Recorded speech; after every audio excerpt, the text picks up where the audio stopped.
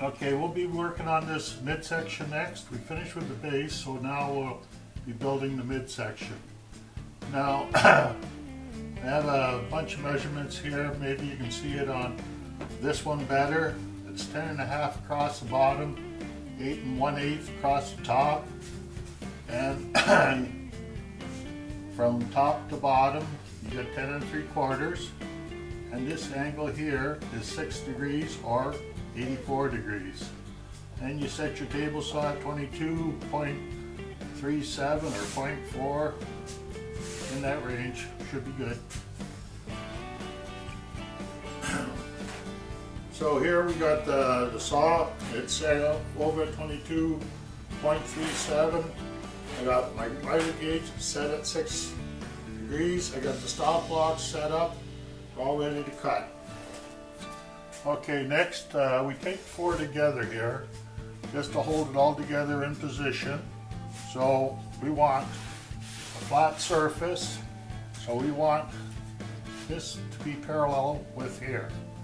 So all we do is get a piece of scrap wood, set it up here, draw a line across here, and that's your angle. You can set your saw, the tilt for the saw. Mine came out to 14 degrees. Then I trimmed them all up, all 8 pieces, and now we'll assemble the rest of it.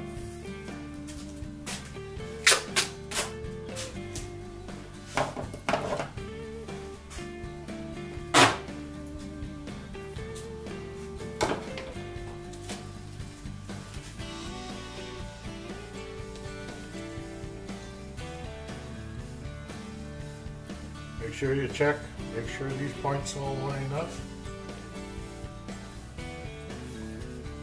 Now put your tape on her.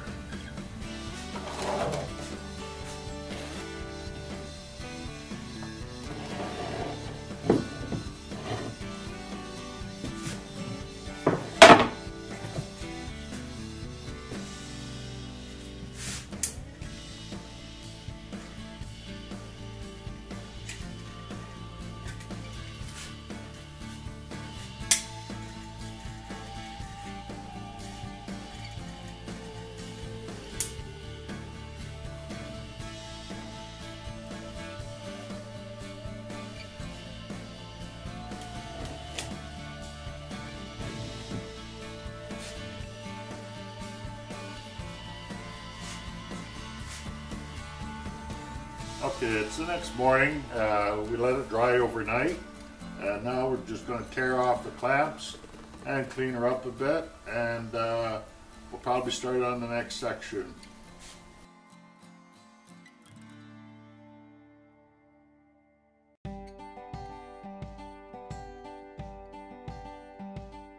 Okay, we just gave it a quick sand and cleaned up all the blue marks. Like, you always have a little bit of squeeze out, but it's all nice and clean. All the joints look nice and tight. If you can see those joints there, they all look good. Inside, well, I cleaned it up. Could be a little better, but it's good enough for now. Okay, another thing I did here, I added some 1/2 inch by 1 inch strip of plywood around the perimeter. That's so the midsection sits at the proper height. Plus it provides softening for underneath here.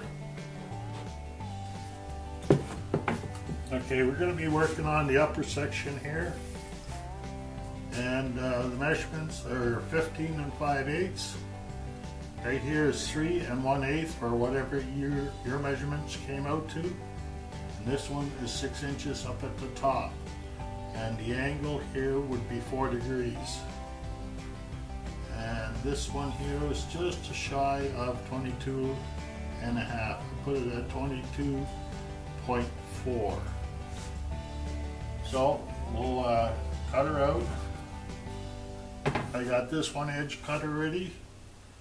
And now we're going to cut off the other edge, but I'll show you how we set up for this one. I wanted to use the miter gauge, but the miter gauge didn't work too well. It just wasn't quite long enough. So I'm using a little different setup. Okay, we lined it up with the blade here, get that angle. You put a straight edge across the blade. Of course you want to unplug your saw when you do that. And line it up with your line. And once you got your line figured out, you put a stop block here, and I clamp it down. That way she's not going to move on you when you cut it.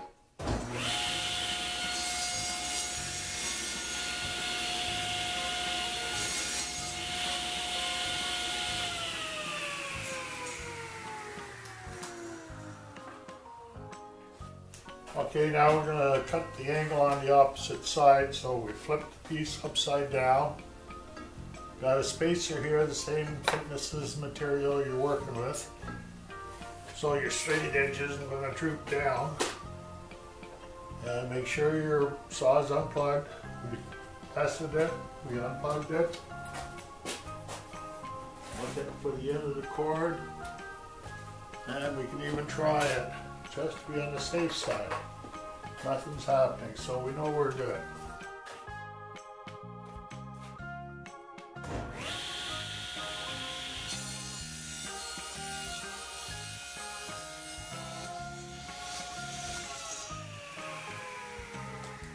Okay, here we're going to have to scribe the line. This line here, I'll tell you what angle you got to set it, your table saw on. Here again, we'll just use this parallel for the top. So we want to have a nice flat surface here when we mount the head.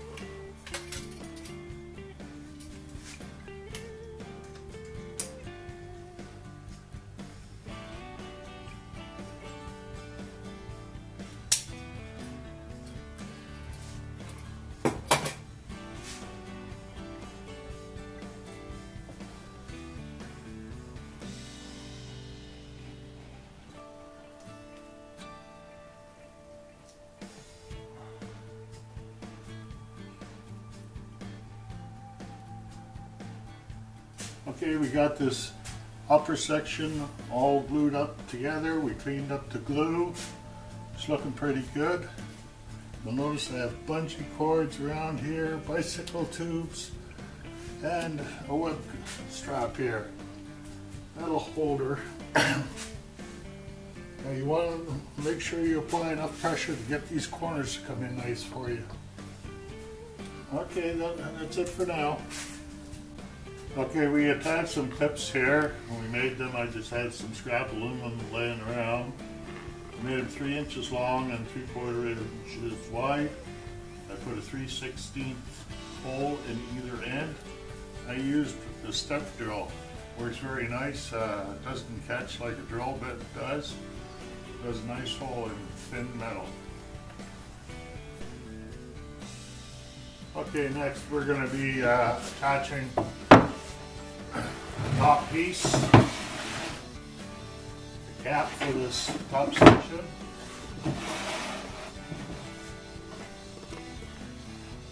So again, here we just line it up to one edge here, and we trace it out.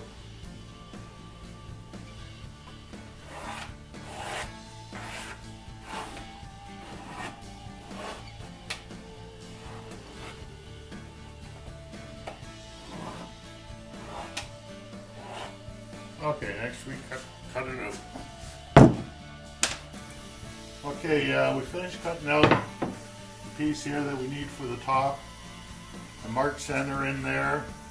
I'm making up a backer block for it, which we're going to nail and screw on the back of this.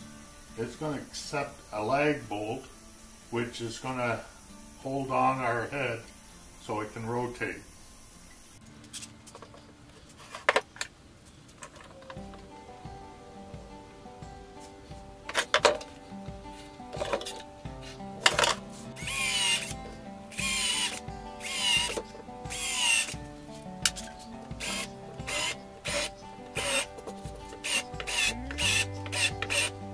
Well, those screws are a bit on the long side, but I don't have anything else that's good for the weather. These are deck screws, they're inch and 5/8. I'll just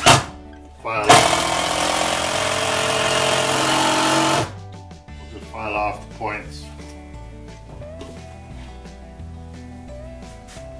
Okay, we cut the ends off of these screws. Now we'll just insert the piece and nail her in.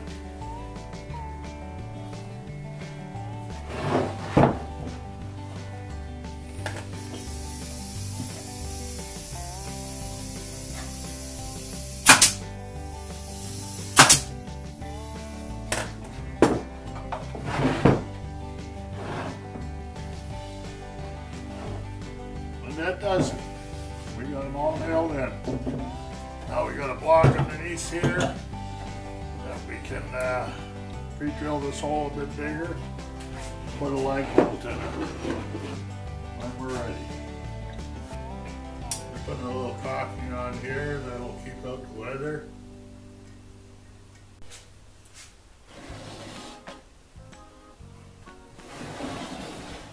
Okay, here's the reference line. I just put a G there for good. We'll just line them all up.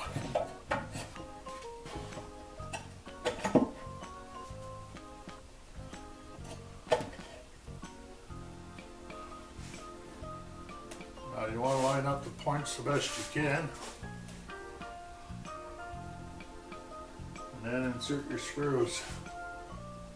Previous to this, I rotated it 8 times trying to find the best possible combination, and this was the best, and we're going to screw her together here.